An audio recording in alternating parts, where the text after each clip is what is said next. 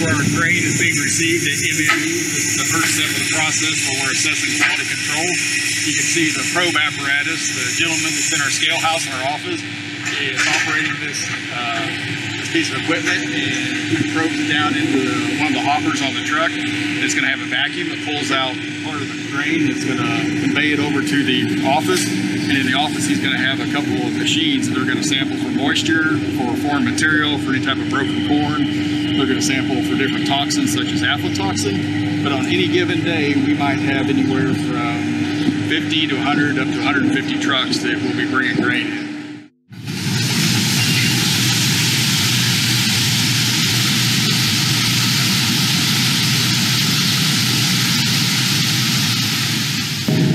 Behind us here is what we call our process building, or our process area, and the main component is going to be our fermenters and our beer wells. So MME has 4 fermenters, each 750,000 gallons of capacity, and then a beer well, which is approximately 1 million gallons of capacity. So if I'm a kernel of corn and I start off in the front end of our process, one of the most prominent questions that I'm asked is how long does it take for that kernel of corn to pass through our facility, and that's going to be approximately 2 to 3 days.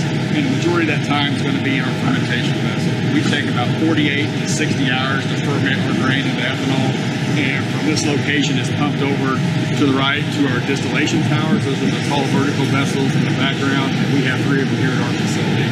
And that's where, by difference at boiling point, that we're going to separate our alcohol from the non-fermentable. So in essence, we inject beer at the top of those distillation towers. The ethanol vapors are going to blow out the top and be recondensed into our final product. The remaining water and unfermentable corn solids, the protein, the fat, and the fiber is going to fall at the bottom of those columns. And then from that point, they're going to run through a process and ultimately go to our dryers and become our DHES. So our CO2 scrubber, the emissions point where CO2 is coming off the fermentation vessel, is in the background on this tower. It's kind of hard to see, but it's a vertical vessel.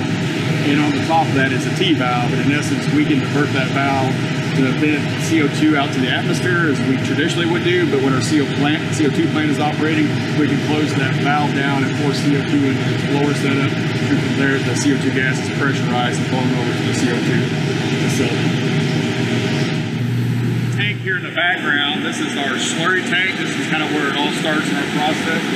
Overhead, the corn flour is going to come in and get mixed in with hot reclaimed liquid and make what we call the yellow mash. And this is the first part of our process really where we start to break down the starch before we pump it into our fermentation vessel. We're at MME's secondary control room, and I'm just going to take a moment and show you our distributed control system, our DCS as we call it. This is the computer interface that our employees work with in operating the plant. So our plant is highly automated. You can see just for example on this top screen, this is a screenshot of our different fermentation tanks, and you can monitor the level, temperature, the length of time that is on each fermenter. You can see our heat exchangers and the temperatures to ensure that we're cooling our beer accordingly. For example, this bottom screen is going to show our ethanol storage graphics, and that tells us how much inventory is currently on site, denatured fuel ethanol of our products. You can also tell if the loadout system is engaged and how it's performing as far as gallons per minute, differential pressures. This is an example of our distillation setup in our facility that shows the different pressures and temperatures that we're currently operating our plants at. That's a water treatment building, so Missouri Energy for our cooling water. We use Missouri River bottom water. Missouri River is about a mile north of us over the bottom. And we have 2 wells in the river bottom. We pump water into us. There's plenty of supply, but the quality of water isn't the best. Our river bottom water is high in iron, so our water treatment facility removes the iron content so we can introduce it into our plant. And basically from our DNR discharge permit, our water has to be cleaner as it exits the facility than what it is coming in. The cooler you see here to the south, that's a yeast cooler. So as technologies progress in the ethanol industry, several plants such as us are using a liquid cream yeast to assist in fermentation. This is the area where we're separating our alcohol from the rest of the unfermentable corn solids and water. These 3 towers are stripping columns.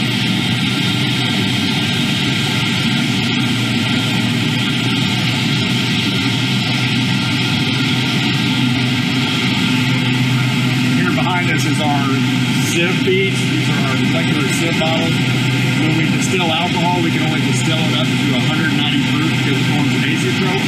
And our sip bottles are the piece of equipment that allow us to extract that last 5% of water out of our product.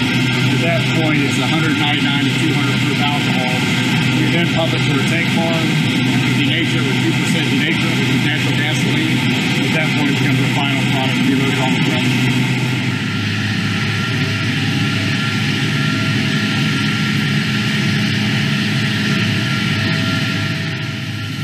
Behind the sight glass, you can see the vertical tubes of our boiler.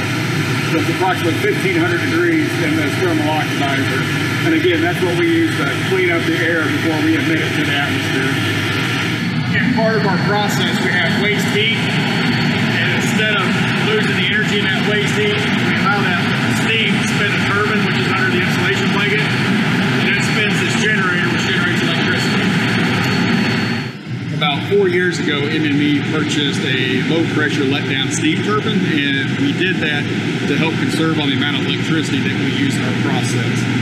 So this turbine takes waste heat off our process, spins a turbine which is connected to a generator, and generates approximately 25% of electricity that Mid-Missouri Energy uses on a daily basis. These are our drying drums for our product. We have two of them.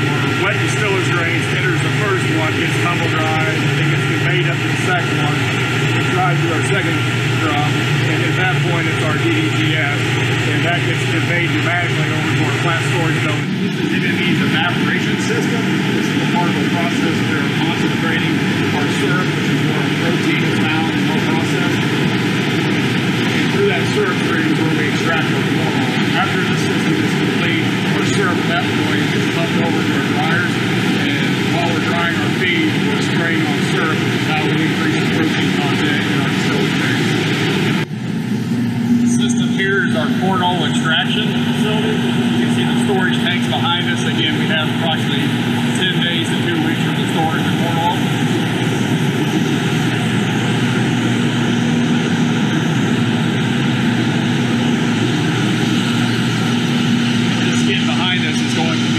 Primary component in our oil separation.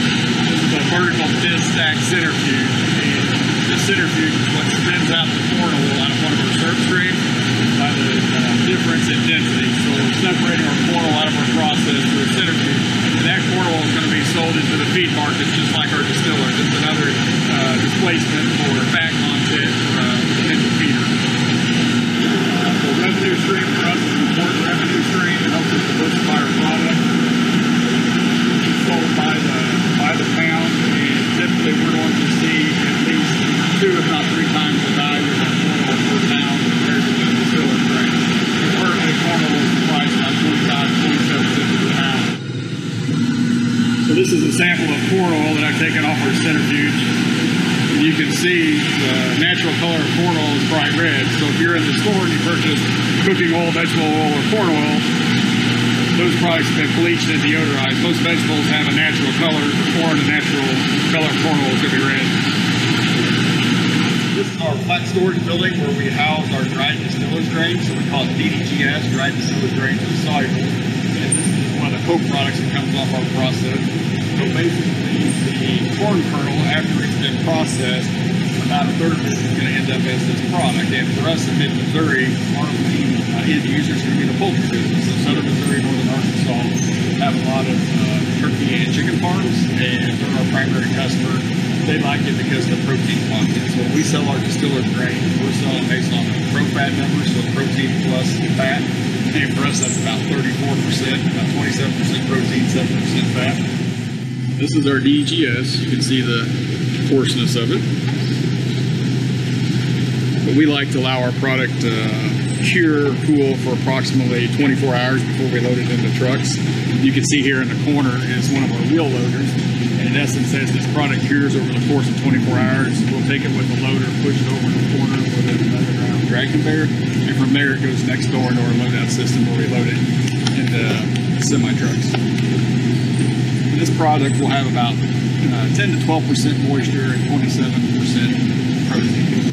Product is going to be about 20% of our revenue for our company. The majority of that's going to come from ethanol, but the DDG co-product is the primary revenue or a large revenue stream for us. And in years such as this last year with COVID and different challenges, every dollar counts for us, so we need to depend heavily on our DDG market.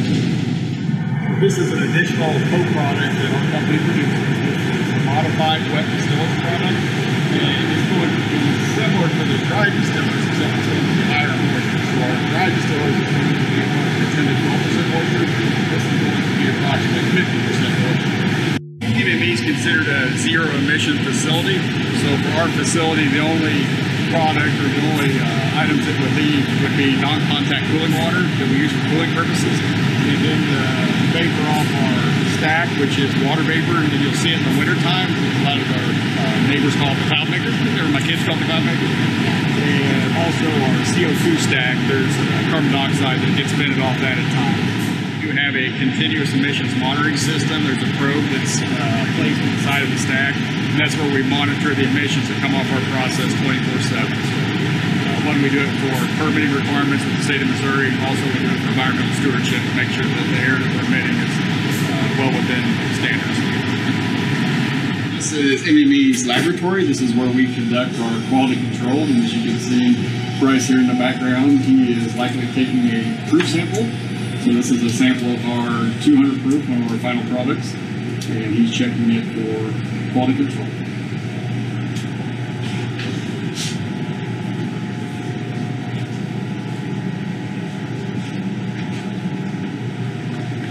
Majority of our testing here at MME we do internally. There are a few outside tests that we will send off that are more specialty tests that aren't done with a high amount of frequency. The majority of our tests for quality control are done internally amongst our employees. And for example, some of the equipment we have here are centrifuges that we use to spin down different samples that we assess. Chromatograms, we have those gas chromatograms for doing certificate of analysis. And we have liquid chromatograms, and liquid chromatograms is what we are using to track our fermentation process. And these are just different sample sheets that we utilize to track how well our starch is being converted in our fermenters to ethanol. So this will also show any type of bacterial contamination, pH, temperature. This is just a data sheet that we use to monitor quality control for our fermentation. This is IC, an ion chromatograph, and this is a piece of equipment that's part of our certificate of analysis for our final denatured fuel ethanol. So for our final product, before it can be shipped via transport truck, we have to certify that the moisture content, the acidity, the clarity, the pH are all within spec before we ship that to our final customer.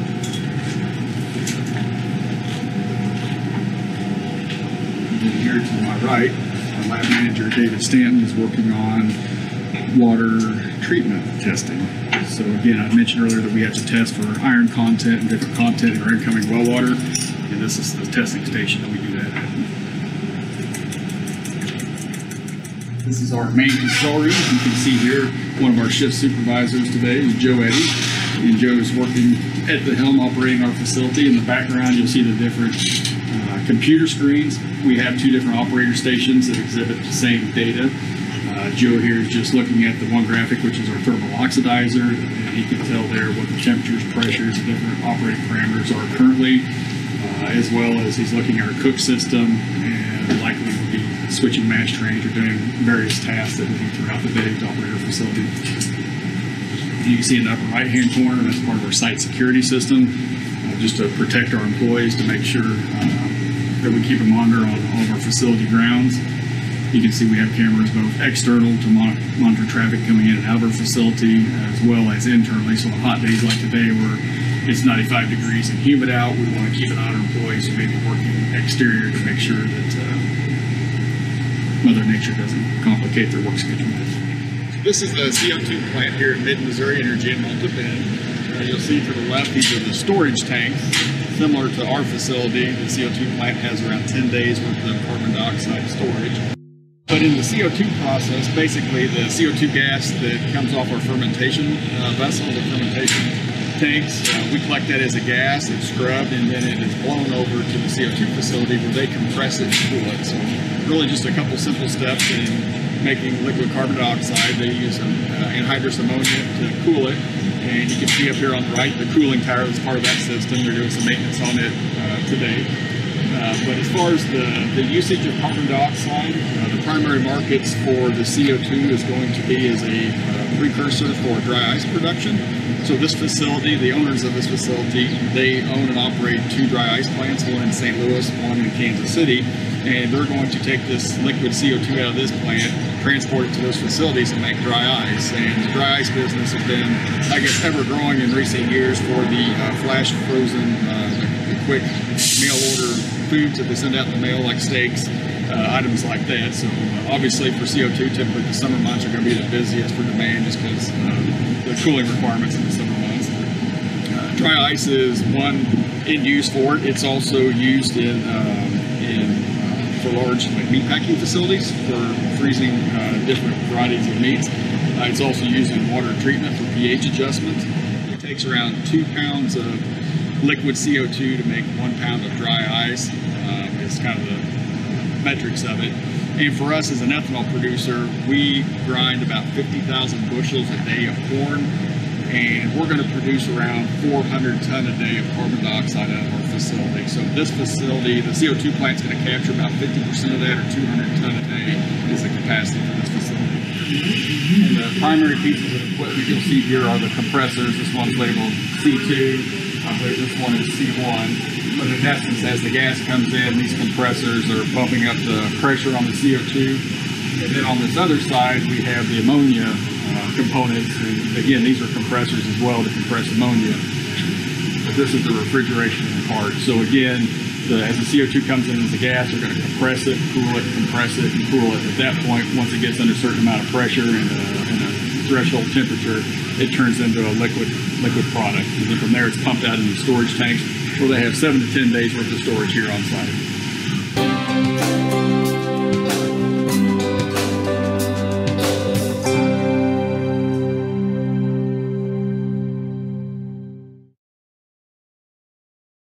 That is a real life ethanol plant, and nothing can substitute for the sights, sounds, and smells in person, but we tried to capture that in this video.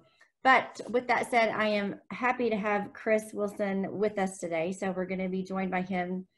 He'll be able to answer some questions you have. So again, if you could type your questions in the Q&A box down at the bottom of your screen, and Chris will be able to answer any questions you might have.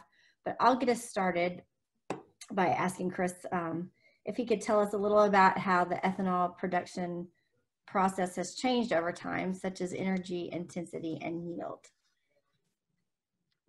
Jessica, and I'll speak up so everyone can hear me. The 3 metrics we typically assess are yields, number 1, and that's measured in gallons per bushel.